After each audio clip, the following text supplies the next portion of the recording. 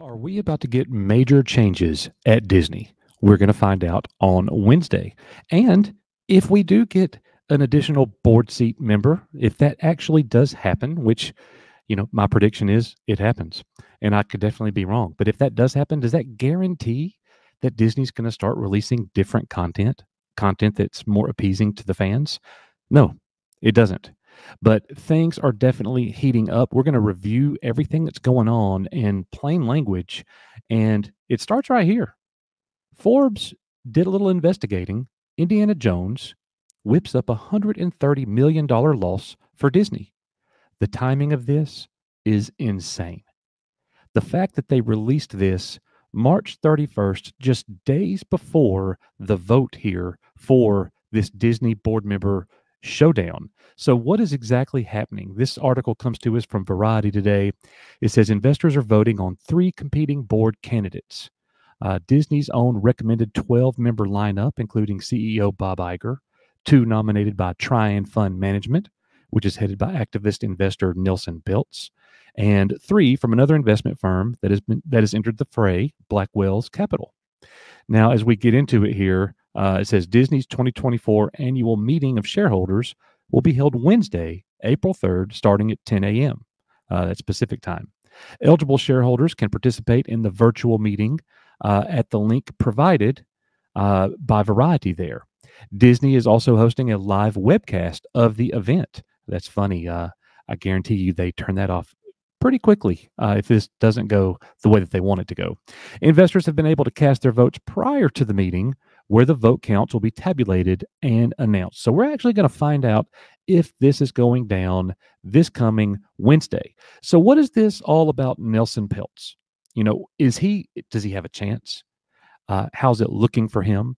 What is the reason Nelson Peltz wants to be on the board, to have a seat? What type of change is he after here? Is this an attack on the agenda, the message? Well, not really. Peltz wants Disney's stock price to go up, and he believes new thinking is needed by Disney in order for that to happen. What he said was Disney fell from its number one position at the box office, was late to enter the streaming business, and doubled down on their linear TV at the wrong time. And that is, of course, Nelson Peltz speaking there. They say that Trian says, his group, that Disney has woefully underperformed its potential and its peers, costing shareholders more than $200 billion in value. In 2023, Disney's stock was up 35% year to date as of March 28th, but Trian has argued that the pressure of their proxy contest pushing Disney to perform was part of the reason for a rebound or a resurgence in their stock price for a certain time. Trian has questioned whether the company can execute on recently announced strategic plans, including hitting double-digit streaming margins. So basically what you have here is Nelson Peltz saying he has a vote of no confidence in Bob Iger. They mishandled Bob Iger's succession with Bob Chapek. Putting Bob Chapek in that place basically ruined the company. They've still not recovered from it. And what he's saying is they're going to do the exact same thing because Bob Iger is going to be nearing the end of his second tenure in the near future. He's at the age where he's going to be getting out. They brought him back to reestablish some stability. And has he even done that?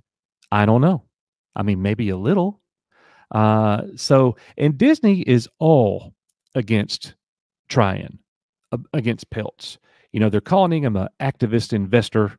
Does Nelson Peltz want to oust Bob Iger? We don't actually know that based on his comments. And Variety reports here, not exactly, but it's complicated. Peltz is Trian issued a statement last week saying the firm supports Mr. Iger as a candidate for the board and as CEO. However, the investment firm has withheld its votes for Iger's board candidacy. So we don't know exactly what's going to happen. It's definitely going to be interesting.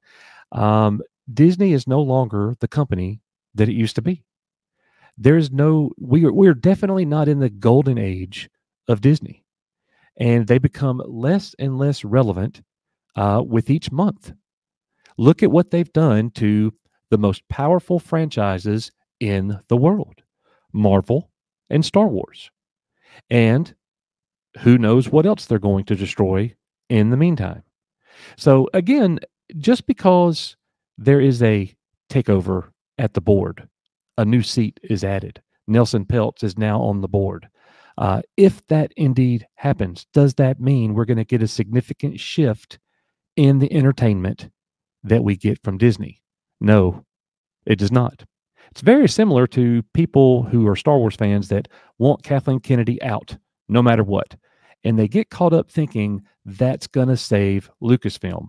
No, because someone else is going to take her spot. And that doesn't mean anything gets any better. They could just continue her agenda, or, as hard as it is to see, even make it worse. So anyways, we're going to find out a lot more about Disney and its immediate future this coming Wednesday, and we'll be giving you that report. Thanks for being here. We are Echo Base Network. Let me know in the comments what you think, and we'll see you guys on the next one.